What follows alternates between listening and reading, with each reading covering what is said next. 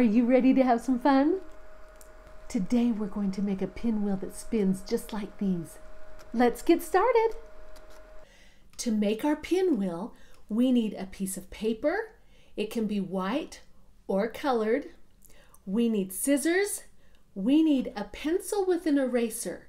Then we need a straw and a glue stick, and we need a pin. Now, I like the pins that have the little balls on the end because it's easy to use, but you could use another kind of pin. But a pin is good. Now, you could use a push pin, but it's better if it's a little bit longer. And you can, if you have the little beads, these little colorful beads, you could use that, but we're going to use a straw for what we need for that part. Okay, the first thing we need to do is fold the paper in half so the short sides are touching, because we're going to cut the paper in half, and if we fold it, it makes it very easy to see where to cut. All right, so I've got my fold. Now I'm going to cut along that line where I folded. And so now I've got two pieces of paper. I don't need them both because only one side is needed for the pinwheel. So I'm going to put this aside. Now we're going to take one of the corners and we're going to fold it part way down so that we make a triangle. And this part, this corner here, we want it to make a little point, okay? And we press it down. Now we have a lot of extra here. We don't need that. We're going to cut that off right along this edge. Okay, so you've got your triangle. Now we're going to take this point up here and we're going to fold it down to this point. Okay, so we point it, fold it down, press it down. Now we have a smaller triangle, don't we? There's our bigger triangle. Here's our smaller one. Now when we open it up all the way, is it going to still be a triangle? It's a square. Okay, so now we have a square. And we have all of these lines from where we folded, and that's going to help us know what to do next. First of all, get your pencil that you're going to use to write with, and we're going to make a little dot right in the center, right where all of those lines meet, okay? Now we're going to cut part way on each of these lines. We don't want to go all the way to the center. We're going a little more than halfway. Something like that, okay? On all of these lines. Okay.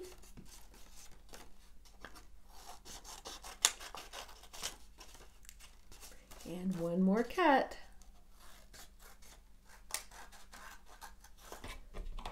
Okay, so you can see we have them cut just part way.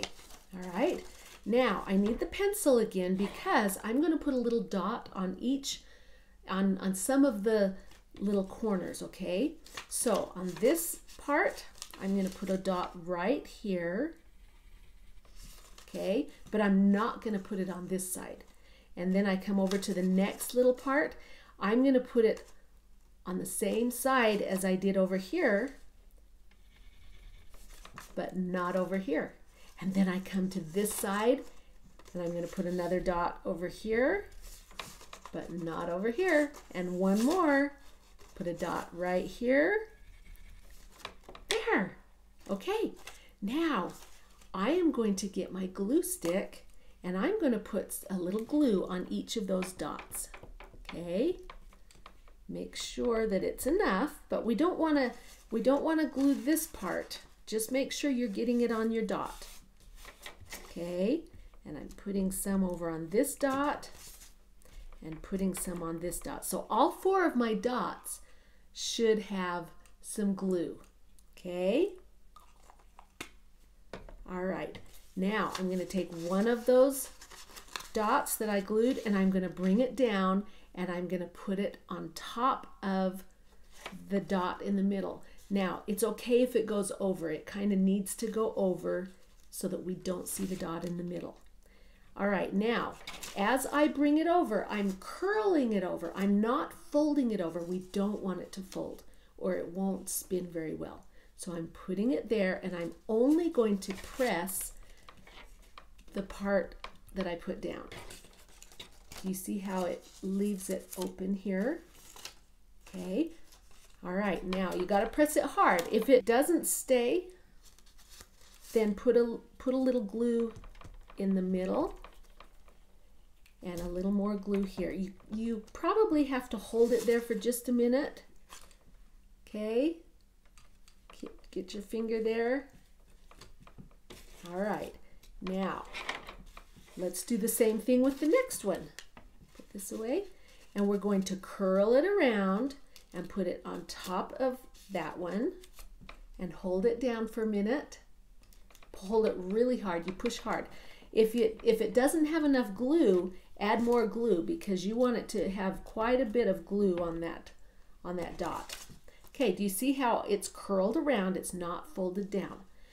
Here's another corner. I'm going to bring this over and I'm going to press it right there in the middle without folding it. Okay, do you see that?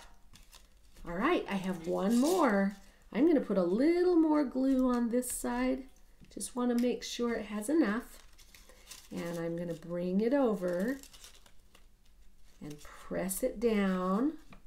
Press it enough so that it looks like this. All right. Now, one thing that's fun to do is to put a little circle in the middle. And you can get a coin, or you can simply, if you have your glue stick, you can simply trace around it to make a circle.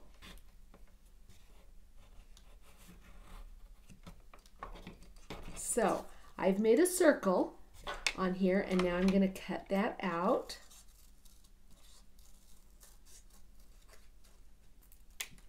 Okay, and I don't need this. Now I'm going to put some glue right here in the middle and I'm going to press down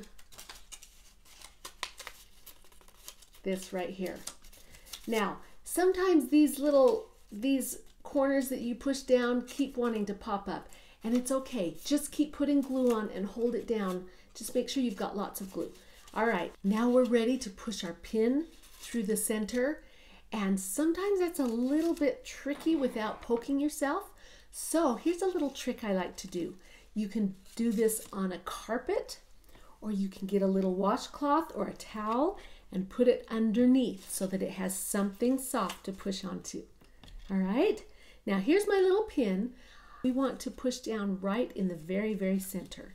So I'm going to push it down and I'm pushing it into this towel so that it doesn't poke my finger. So now I've got the pin right there. Okay, and it's sticking out a little bit. You can push it down all the way, but we want to then get our pencil. We're going to push it into our pencil eraser, but we need to use a piece of a straw or a bead to go on the end of the pin before we put it on the eraser. So with the straw, we want to cut off just a little piece. You want it to be able to fit over the edge of your pin. So a little bit less than how long the pin is sticking out, okay? So I'm going to cut this, and be careful as you cut it because pieces of straw like to fly away. So I'm going to cut it right here by the table. Okay, and put the straw over the edge of the pin like that. So you still have some pin sticking out, and the part that's sticking out you're going to stick right into the eraser of your pencil. Push hard. It might be good to have an adult help you. Now, if you can see, I have the straw here and the eraser, so there's a little space between the pinwheel and the stick. Now it needs to have that so that it has room to spin without touching the pencil. And then you can blow it. See how cool that is? One thing that you can do is to decorate your own paper before you make it into a pinwheel. Now when you decorate it, you only want to decorate around the edges because this part in the middle will not show. This one is one that I decorated, and on the back you can see I decorated partly in the middle, but this part right here doesn't even show. So that's why you don't need to go very far. But you can decorate your own before you cut it and before you put it on your stick. But you can see how fun it is when it's just one color too. So you can blow it to make it turn, or you can move it really fast. Do you see how it spins when you move it? Or you can take it out on a windy day. If you run with it, it's so fun because as you run, it spins by itself. And another fun thing to do is turn on a fan and watch it blow while the fan is on. Hold it in front and it blows really well. So let me turn on a fan and we'll see how that works.